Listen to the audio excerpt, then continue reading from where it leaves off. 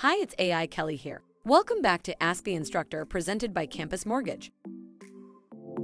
Today's question is, when a borrower is required to pay child support for multiple children, but some are no longer dependents, can the monthly obligation be prorated and reduced to cover only the remaining dependents? Here is what our mortgage instructor has to say. This situation is not specifically addressed by Fannie Mae, Freddie Mac, FHA, or VA in their respective guidelines. Legally, the amount stipulated in the court order may not be deviated from, unless legally modified. There have been some decrees that specifically state that the amount remains the same until all children have reached a certain age. If the decree specifically states that the support will decrease by a specified amount as each child ages out, then you could reduce it. However, if it states otherwise, you will need a modification of the order, signed by the applicable court.